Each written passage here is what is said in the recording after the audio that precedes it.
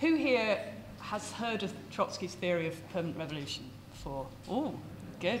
Who here feels kind of quite familiar with it as a theory? Great. But don't worry if you didn't put your hand up, because I will try and explain what this theory is and why I think it's very relevant if you're somebody who wants to change the world today. What I will start with, really, is just a quick overview of why it is that we talk about revolutionary theory in the first place, and why is it we should listen to theories that were developed by people like the Russian revolutionary Leon Trotsky. And I give two reasons. One is because we live in a world that is clearly crying out for revolutionary change on so many different levels, that the kind of crisis that we are experiencing, whether it's the ecological crisis, whether it's the crises that are caused by war, whether it's questions of oppression, the rise of the far right, or whether it's the grind of living under capitalism, we can see that for the vast majority of ordinary people, the world does not work. It works against their interests. And that at the core of what Trotsky was talking about, and as I'm going to explain, Trotsky was building on a much longer term and older tradition of revolutionary socialism, going back to ideas that he helped develop from Marx and Engels, that the idea that you could change that system fundamentally by simply changing the political system, by perhaps making it more democratic, was something that Trotsky and Marx argued was not sufficient, that you actually had to root out capitalism, you had to get rid of the causes of that inequality, that oppression, the exploitation that drives the system. So as I said, what I'm going to do in this talk is try and situate how Trotsky thought about revolution and the way in which he theorized in particular the role of revolution in Russia, which was at that point when he was theorizing this in the early 20th century. Russia was a country that had it was a late developing capitalist country. It wasn't one of the countries that had pioneered capitalism as a social formation. And I'm going to link that back to the older revolutionary tradition of Marx and Engels. But then I'm also going to look at how Trotsky tried to put these ideas into practice in his life, and to think about permanent revolution as a theory, not only as a theory, but also as a practice, and one that was very much not simply a theory, a kind of sociological explanation of how the world was, but one that was a guide to action. And I'm also going to talk a bit about how Trotsky's thoughts about permanent revolution are complemented by positions and arguments that Lenin put forward, and particularly look at the role of Trotsky and Lenin in the Russian Revolution in 1917. And then finally, I'm going to talk a bit about permanent revolution today and ask if the questions that Leon Trotsky and Vladimir Lenin asked themselves, and together they asked the movement and they built organizations that tried to ask these questions of society, whether those questions still hold and what we should do as a consequence, and whether the kinds of problems that permanent revolution was designed to address are still ones that we face in the world today. So first I want to give a sketch now of, I think, one of the building blocks of how Trotsky understood revolution, both the necessity for revolution and the possibilities of revolution. And this is rooted in his concept of what he called uneven and combined development, and its role in creating the possibilities for a revolution that would burst the boundaries of political change and become a social revolution. If you are unlucky enough to work in academia like I do, or are a student, you may have come across versions of theories of uneven and combined development in an academic sense. And I just want to emphasize here that, although some of the people who write in that vein write things that are interesting, Trotsky was never about producing an academic and reproducing an academic theory, and that uneven and combined development disassociated from permanent revolution, disassociated in particular from the attempt to build revolutionary parties and the attempt to build organisation that changes the world, has really no relationship with Trotsky's theories, and it is, in a sense, really shorn of its real explanatory power. So, what were the key insights that Trotsky was trying to develop under this banner or this label of uneven and combined development? Essentially, what he was trying to do, I think, was to theorize how capitalism as a system interacts with the constraints of space and time.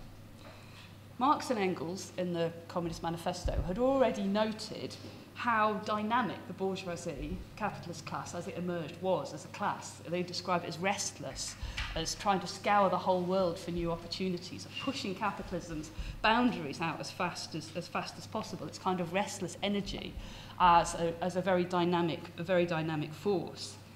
And this is an important point because despite that restless energy, it also recognized that capitalism emerged somewhere and in a particular place and time, not simultaneously everywhere. If you think about that time lag, that countries where, and this is particularly relevant at the time that Marx and Engels were starting to first develop their theories, that time lag was expressed in the earliest capitalist countries, which can include the Netherlands, but also particularly Britain, using the fact that they had developed capitalism before everywhere else to turn that into a vector of conquest. The point when Marx and Engels were starting to write about beginning to develop their theories, the British Empire was the predominant power in the globe, and it was conquering large swathes of the world, bringing them under the subjugation of not only of Britain in a military sense, but propagating capitalism as a system as it went. I mean, obviously, this is a process that took time, but there are all sorts of examples of, you think about how colonialism unfolded, where the technological advances that capitalist powers had, the fact they had the Gatling gun, the steamship, and so on, were allowed the more advanced forms of economic development to conquer whole societies and divide them up. So that radical hierarchy that emerged, though that unevenness that emerged, is partly a product of the fact that capitalism develops first somewhere and then spreads, and that actually even after capitalism has conquered the entire planet, you still have the internal kind of logic of development of capitalism means that changes in the way that capitalism works, again, propagate out they don't emerge everywhere at once. And the advantages that are conferred by new ways of organising capitalist production accrue in some places rather than others. So time is one of the things that Trotsky was looking at in his theory. He looked at the fact that Russia developed capitalism after Britain. And not only did Russia develop capitalism after Britain, it developed it in a slightly different way to how it developed in Britain.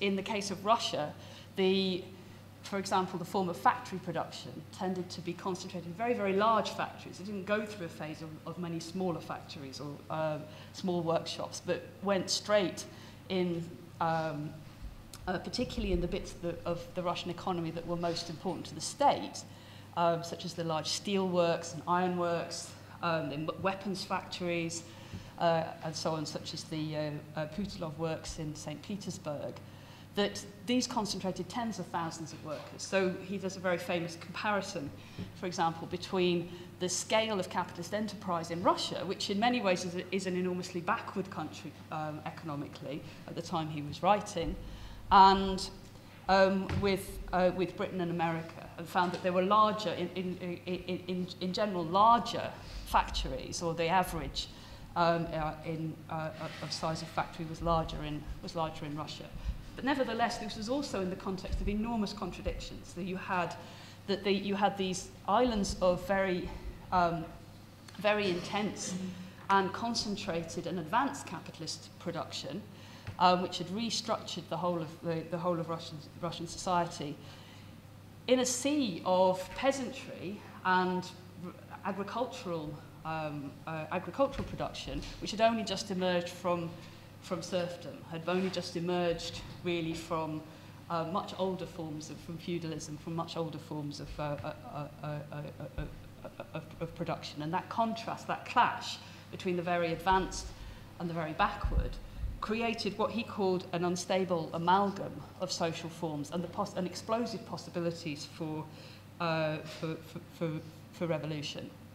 Some of this, of course, is not only about time. Some of this is also about how not all spaces are alike, not all natural, the natural resources of the planet are not all evenly distributed. The coastlines bend in different ways, that the possibility mountain chains appear, mineral deposits, oil deposits, and so on, or possibilities of growing particular types of crops, again, not evenly distributed across the planet's surface. And again, this creates other kinds of unevennesses.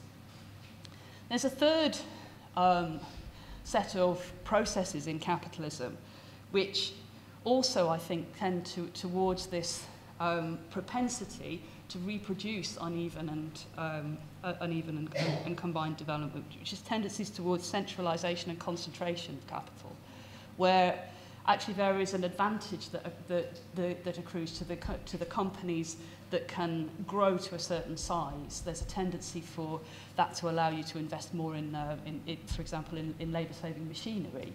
That there are advantages in terms of clustering together under the protection of a state that can defend your interests in war. And I mentioned one of, again, the key insights in Trotsky's analysis of Russia in the early 20th century was the role that the state had played in hothousing that development, that the state had incubated capitalism in this very uneven and distorted form.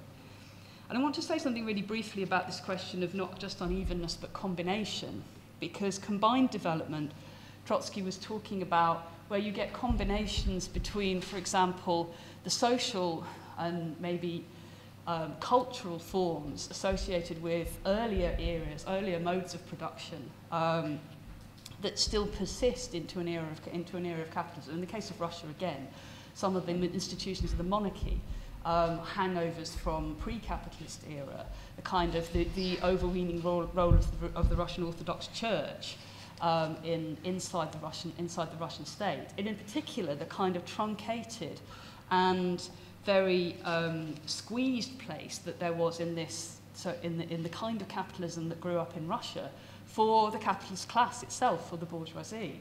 That in fact the bourgeoisie in Russia in the early 20th century was not the kind of political actor that was going to lead a revolution like the French bourgeoisie had led, or even the English one, and we had our somewhat truncated revolution 350 years ago in the against the monarchy. But certainly the idea that this form of capitalism that was emerging in Russia was going to produce political expressions of a capitalist class that would take on the old ruling class, the class that was in charge of the state.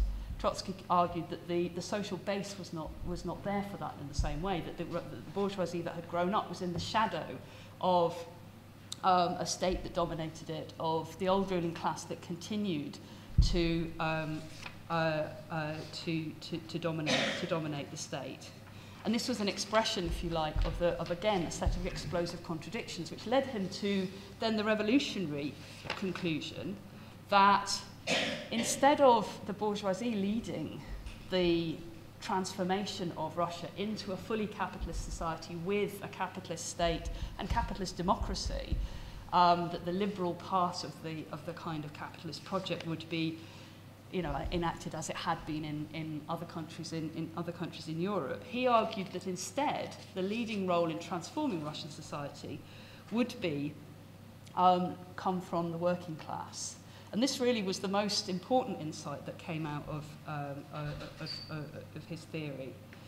In this, and he built on, He built on the earlier conceptions of permanent revolution that Marx, who had coined the term, Marx and Engels had coined the term in 1850. They wrote a letter in the wake of the defeat of the 1848-1849 revolutions to the members of the small revolutionary organisation that they were part of, where they had argued for what they called a policy of permanent revolution. Trotsky referred to this letter and talked about what he took from Marx and Engels' arguments, which is that he said that permanent revolution, in the sense which Marx attached to this concept, means a revolution which makes no compromise with any single form of class rule, which does not stop at the democratic stage, which goes over to socialist measures and towards war against reaction from without. It's a revolution whose every successive stage is rooted in the preceding one, and which can end only in complete liquidation, by which he meant that there is a process which didn't compartmentalise revolution into political change, bringing into power of the bourgeoisie and the creation of a democratic republic, but actually saw that the working class had the interests of the working class were served by continuing that revolution, by making it permanent. And the key thing that Marx drew out of this, which I'll come back to in a few minutes, was the necessity for independent organisation of the working class, that the working class could not rely on even radical Democrats from other classes, even though they might sound like they would have a lot in common. Their arguments against, for example, the old pre-capitalist ruling classes or the higher levels of the bourgeoisie and so on, that the working class had to organise by and for itself. So that's a kind of sketch, if you like, of how Trotsky's theory of how Russian society had developed then was related to begins to relate to questions of revolutionary organisation. And I want to talk now very briefly about Trotsky's own practice in this area, and in particular the importance of the experience that he had with the Petrograd Soviet. The Soviet was a form of organisation that was discovered not actually by revolutionaries but by the working class, by organisers and activists in the Russian working class, who, in order to direct their own struggles during the 1905 revolution, which was an aborted revolution against the Tsarist state, created a council of delegates from different striking workplaces, essentially, in order to lead and organise the general strikes that gripped the city and essentially ran the city as a kind of alternative government at the height of the revolutionary crisis. Trotsky was elected as the president of the Petrograd Soviet. This in itself was an enormous testament to the way in which the Soviet had upended some of the oppressive ideas in Russian society. Trotsky was Jewish, and Russia was a society steeped in anti-Semitism, where anti-Semitism was part of the way in which the state, in particular, used to divide and weaken the working class. So for workers in Petrograd to elect Trotsky as a Jewish activist to the leadership of this body showed how much people's ideas had shifted in struggle. And Trotsky's experience in relation to the Petrograd Soviet was extremely important and is the formative it's a formative phase of his theorization of permanent revolution, which comes in the wake of the defeat of the 1905 revolution. But I want to argue now that, and I'm going to just say a few more words on this before I try and draw in a little bit to talk about permanent revolution today. I want to argue that the experience that Trotsky brought to this question, the two, if you like, the kind of key components of his understanding of the way that Russian society worked, the revolutionary possibilities there, and his recognition of the Workers' Council form of the Soviet as a key mechanism for that to be achieved, would not have had the historical impact that it could have done without it being complemented by a set of theoretical and practical work done by Vladimir Lenin. I won't go into the whole kind of ins and outs of the relationships between the different factions in the Russian Social Democratic and Labour Party, which split into two factions in 1904. Lenin ended up was the leader of the Bolshevik faction, as people will probably know. The point here really is that Lenin spent many years building a party, building a revolutionary party. Trotsky ended up kind of isolated from a revolutionary party until 1917, when both of them worked together to integrate insights that they had had into the leadership of the revolutionary movement in Russia, and in particular both played enormously important roles in the October Revolution and the attempt to put into practice the logical outcomes of Trotsky's theory of permanent revolution. So what was Lenin's contribution in this specifically? I think that the moment when permanent revolution as an idea, this idea that you should have a revolution that doesn't stop, that you should have a process that comes, that leaps over the bounds of democratic revolution and moves towards a socialist revolution, even in Russia, that was a relatively late developing capitalist country. The moment when that really becomes clear is when Lenin arrives at Finland Station in April 1917, gets off the train and puts forward the slogan, "Peace, bread, land, all power to the Soviets." So he'd picked up and turned into a concrete slogan the insight also that Trotsky had had, that the Soviet, the Workers' Council form, was something more than just a temporary strike committee, that it could be the basis of a new social order. The so-called April thesis that Lenin then elaborated in a series of articles come at the same time as very important work writing by Lenin on the concept of dual power, where again he elaborates on this idea that the Soviet was not simply an organization for struggle, but it was something that could become the building blocks of a new form of the state. And he goes on to elaborate again further on this in his writing on which would become the book State and Revolution, which he would eventually publish actually after the October Revolution.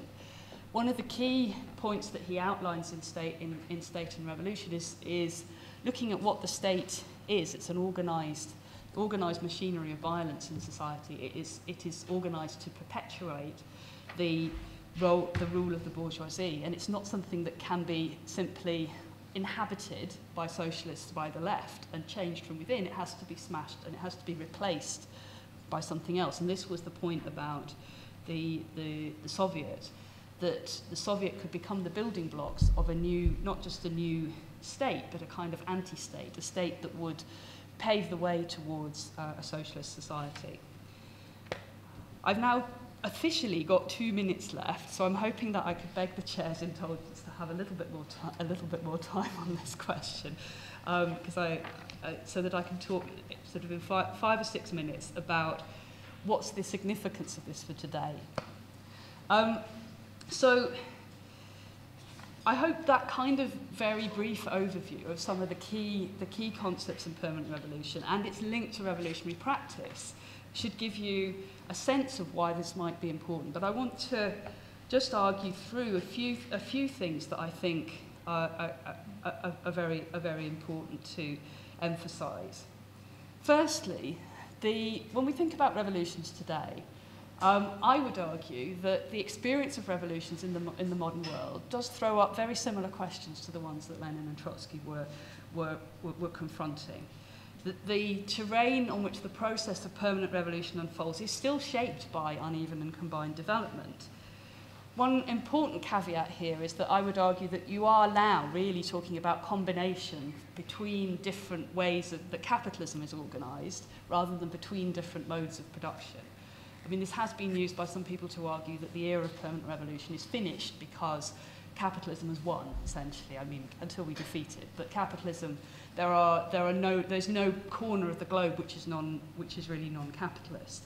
But I would argue that the degree of contradiction that we can see between different phases of capitalist development is perfectly sufficient. And in fact, that this will actually intensify, particularly in an age of climate catastrophe, which has the possibilities, very imminent possibilities of throwing us back to much earlier levels of development. Or you think about the destruction that's reached in terms of the barbarism of war.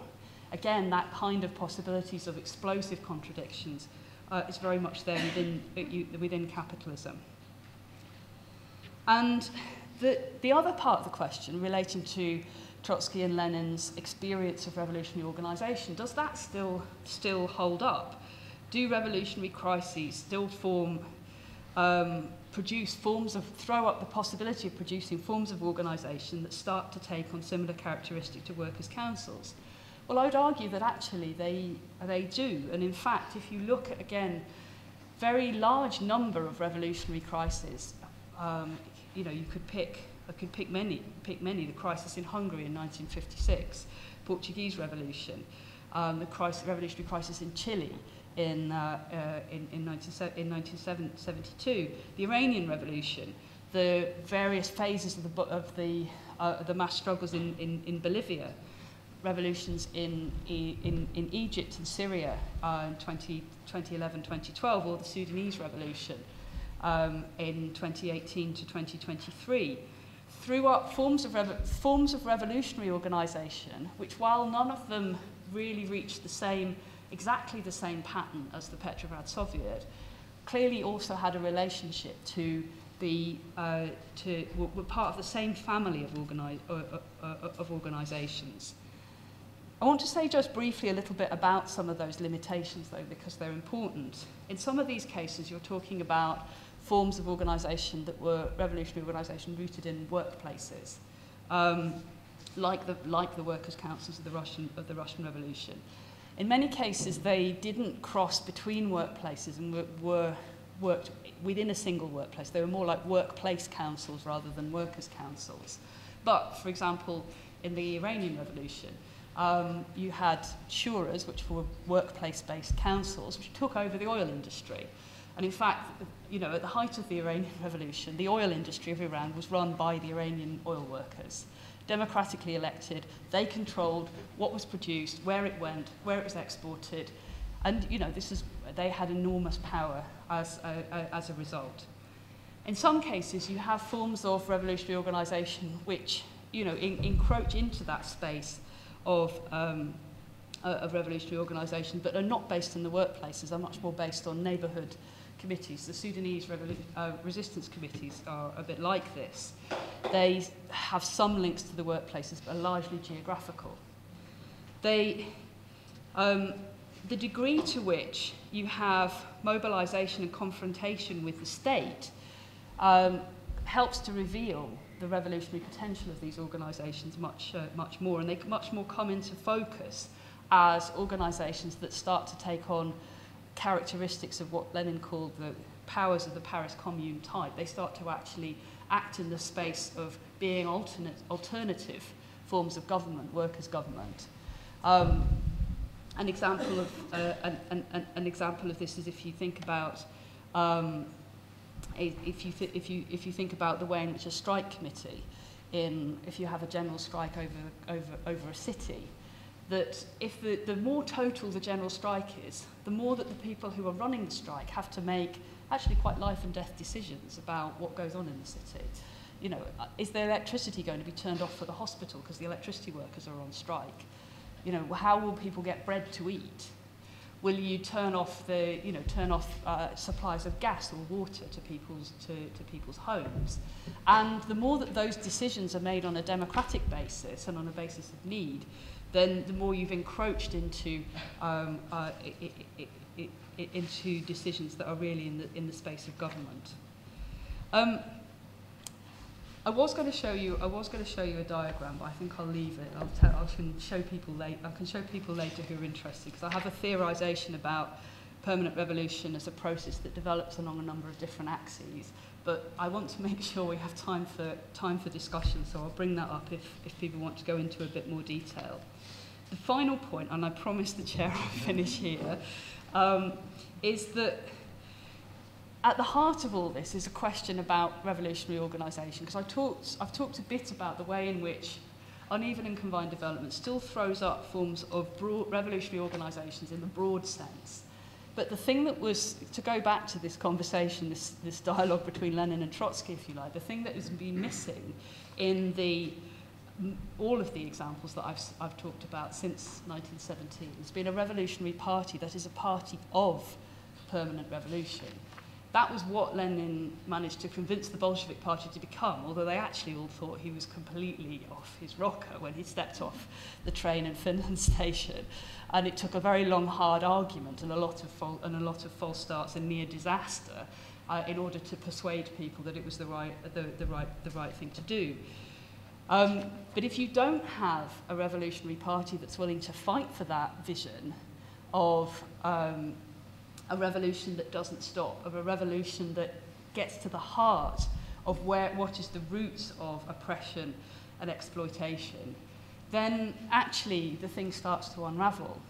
It's the revolutionary party is essential at the core. It's the kind of fulcrum around which the questions of permanent revolution turn. And I'm sure you can guess where the punchline is coming on this. If you're not in one, please join one. And we need you to make the revolution work.